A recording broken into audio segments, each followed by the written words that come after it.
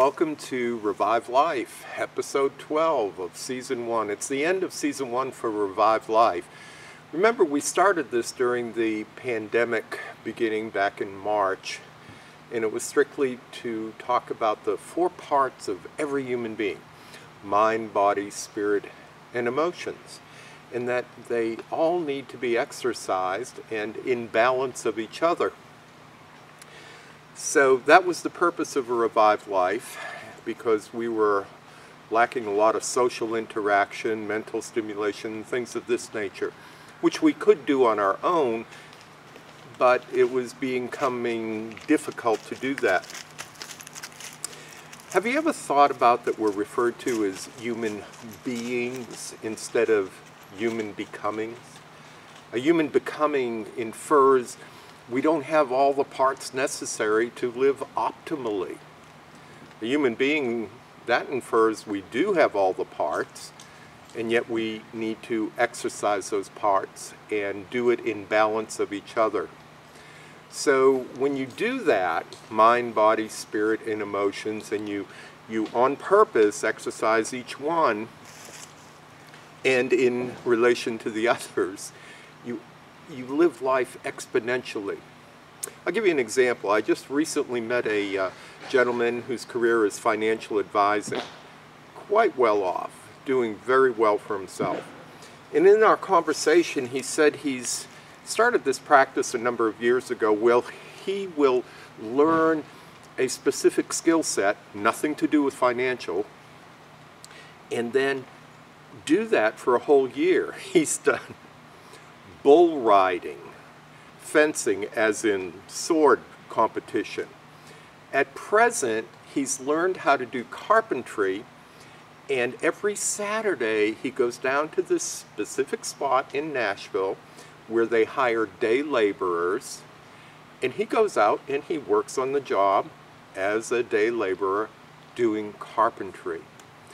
He is he's exercising all 4 parts of his being, and you wouldn't believe what it was like talking to him. Every day is a new adventure to him, especially every Saturday. And every year when he starts thinking about, I wonder what I'm going to do this year. Next time that we talk, I'm going to address in the episode 1, Season 2 of Revive Life, about aging and the passage of time.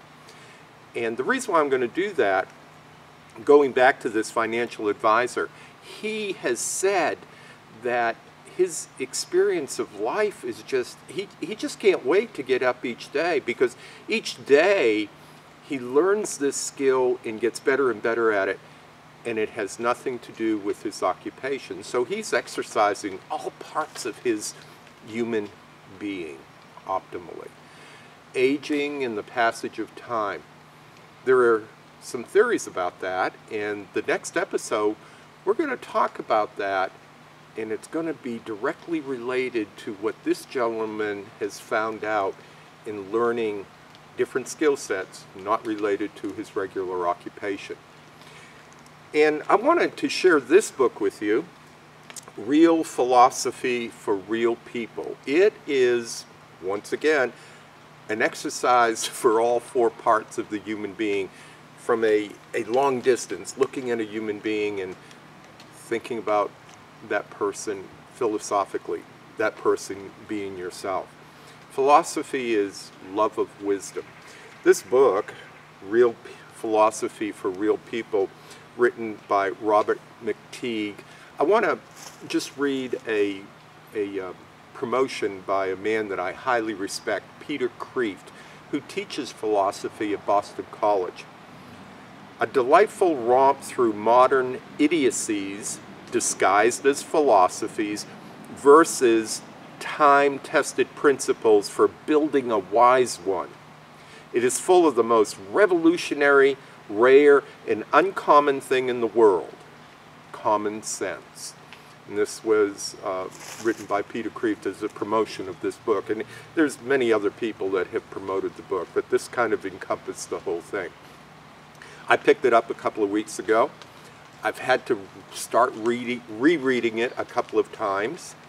And you need to find things that will challenge you to, I didn't quite get that. And you kind of need to mull over it, and then you go back to it, and then all of a sudden, boom, the light bulb goes off. Real philosophy for real people. Remember, mind, body, spirit, and emotions. You got to exercise all four, and you got to do it in relation to each other.